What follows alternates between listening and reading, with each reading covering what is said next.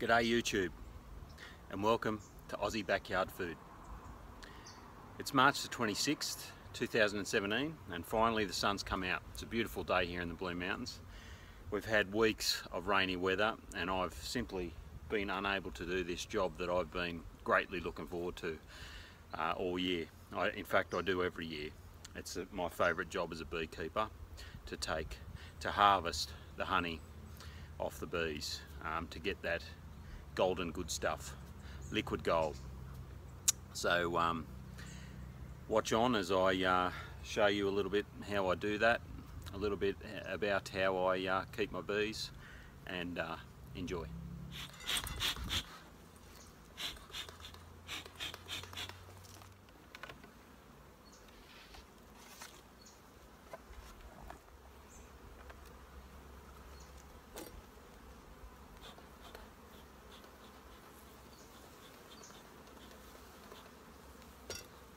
Few hive beetle in there, as always, around here. I don't actually use any chemicals and or beetle management systems. I find the bees, as long as they're strong and healthy enough, are able to contend with the little beetles, although I do enjoy squashing them, I must say. Let's have a look at the first outer frame.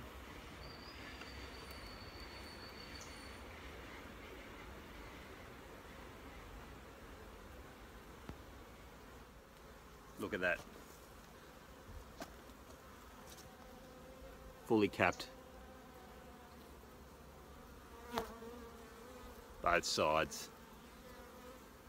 Bloody beautiful.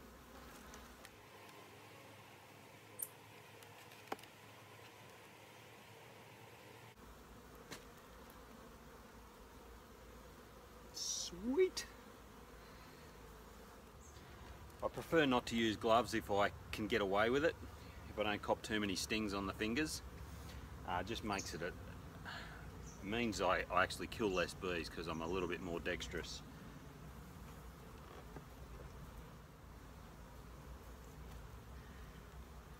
As you can see, not 100% capped. Down the bottom there's still a bit of open cell going on, but capped enough.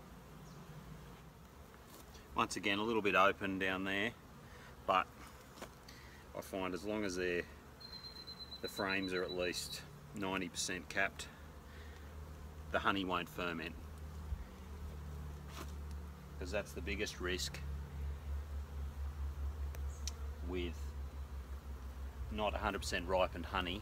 If the water content is too high in your honey, you run the risk of it fermenting as soon as you put it in storage, which is no good, obviously.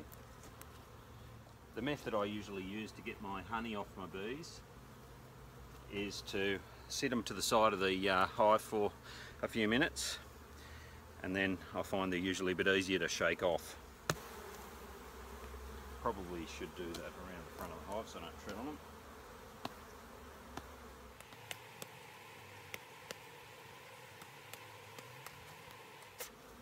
Alright, then we can get them in a box.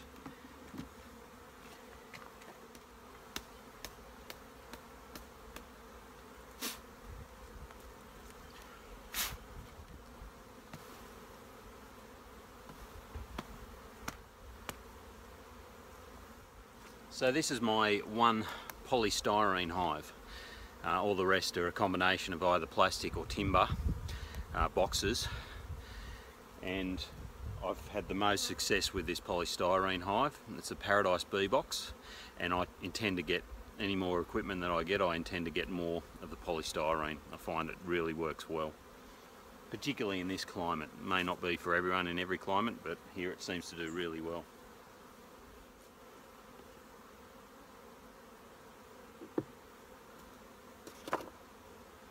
So I reckon they're starting to actually clean honey out of those bottom cells in preparation for the queen to start laying in there. So that's the one disadvantage with not using a queen excluder. I find by far the advantages outweigh the disadvantages. And as you can see, there's still no brood in there. We've gotten in with plenty of time. The rest of the honey will be to that low moisture content enough that it won't ferment. So that's the main thing.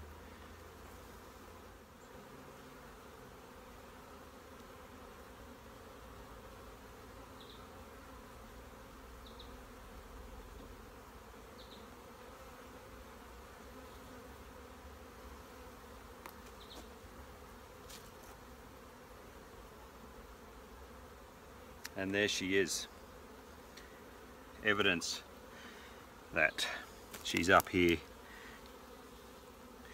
Hopefully you can see her right there. She's up here getting ready to lay right there. Isn't she beautiful?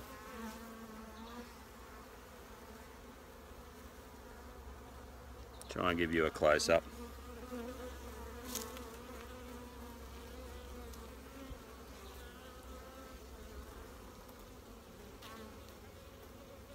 Right in the middle of frame there, going about her work. Bloody awesome. Very carefully put her back on this frame. We're not going to touch this frame.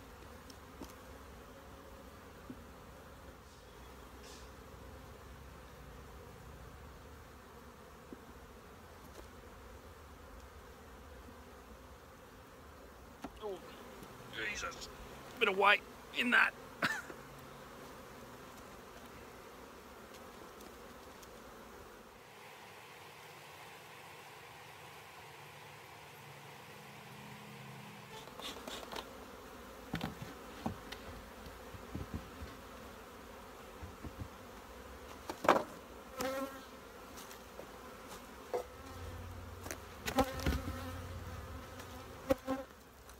And on to the next hive we go. This hive's actually a swarm that I caught 18 months ago. It's done really well. I caught this swarm up at Wentworth Falls and it's just boomed. Really good genetics here. Probably a good time to talk about what I do to the top of a hive as well to protect it from extreme heat and probably a bit of extreme cold as well in winter. I just simply put a slab of polystyrene from a greengrocer that his fruit would come in. Cut the sides off because unfortunately it's a little bit too small, but it does a lot to protect that main belting sun from penetrating the lid, I find, in summer. So let's get into it.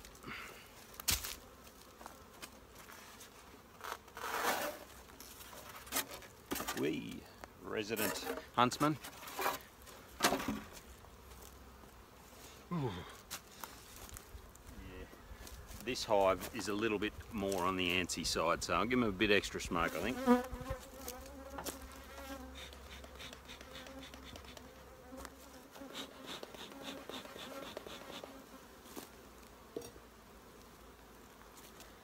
Alright, don't know if you'll be able to see the hive beetles, probably not from there, but like I said before, I love squishing them. Little bastards.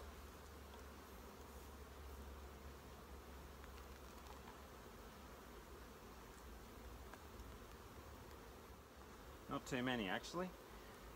Oh, looky here. I think we're in for a treat.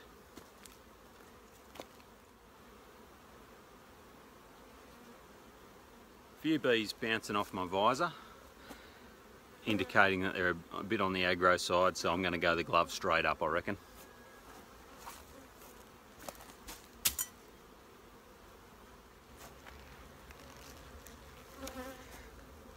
Oh yeah, look at all that fully capped goodness.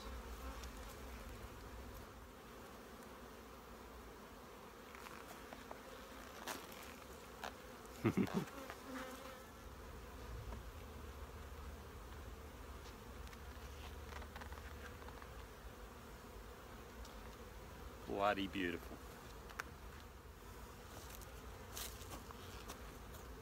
Look at that.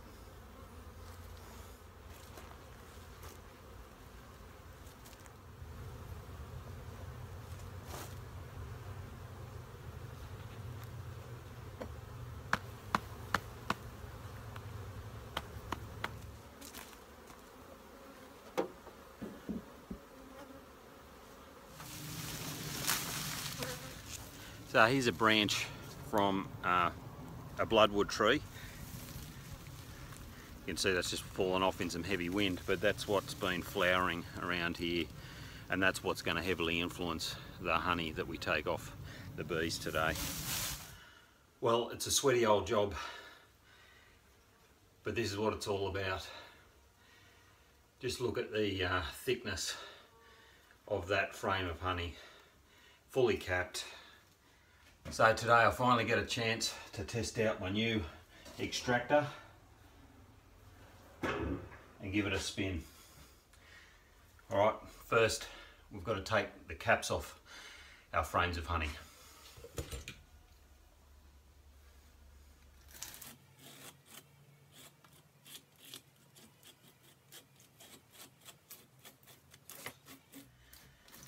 I used to use a hot knife, and I'm giving this a go for the first time, a scraper, a capping scraper. I like the idea of not applying excessive heat or any heat to the honey and knowing that I'm getting a 100% raw product.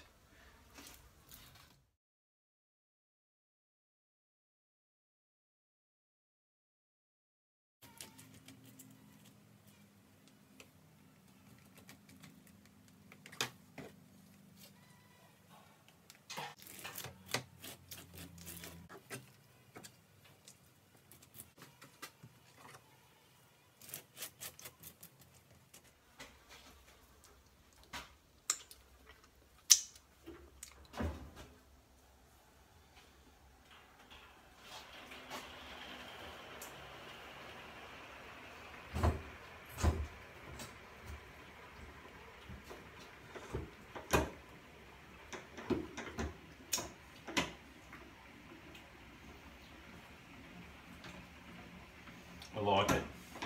Nice and smooth. Well balanced.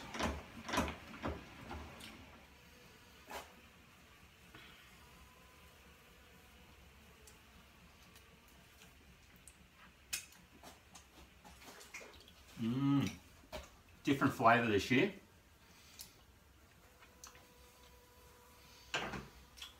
I might be biased, but I think it might be a really good flavour this year. My best yet.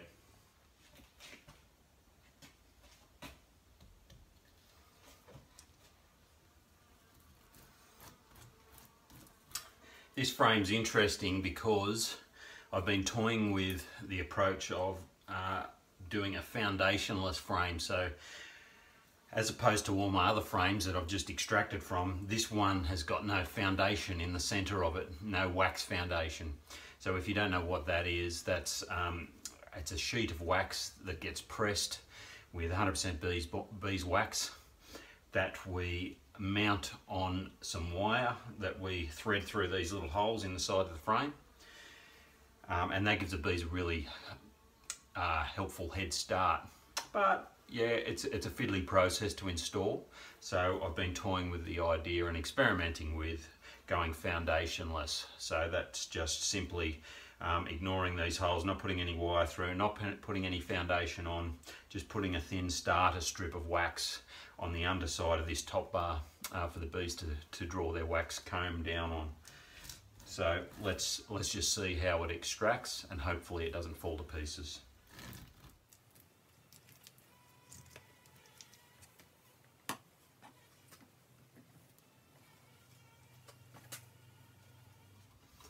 Different flavour again. That's what you often find from one frame to the next, because a different plant will be in flower and the bees will fill up the frames from one week to the next. Excuse me while I spit out the wax. Each frame will have a different flavour. Okay, I just discovered that the outlet valve on my extractor was a little bit too low to fit over the top of my honey bucket. So I've knocked up a few feet to go under the feet of the extractor. And don't you just love those panicked jobs on the run.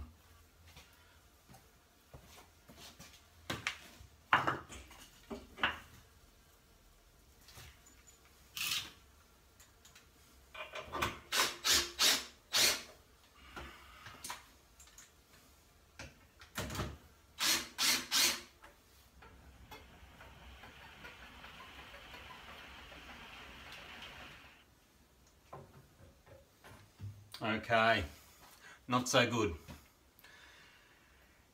As you can see, that one actually had foundation in it. So, I don't know what I'm doing wrong there. I am surprised at the high revs that the new extractor gets just wound by hand. It really does get spinning and get that centrifugal force happening. So, and obviously this is fresh comb. This is the first time I've extracted from this comb, so it's at its weakest, but still a bit disappointed in that. But you know, there's enough there for the bees to rebuild on. So I still am happy with how easy it is to get it spinning and up to speed. Another partial blowout. That is the foundationless one, so it held up better than the one with foundation on it, so there you go.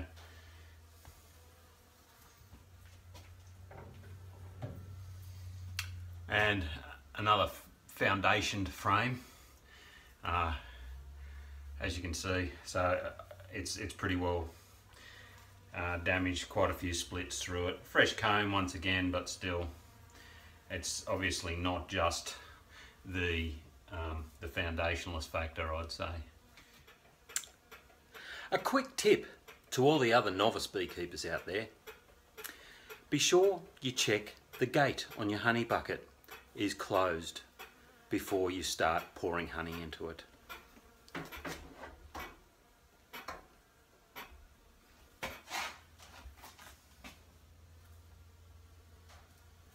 Look at that golden goodness flow out, eh? Beautiful.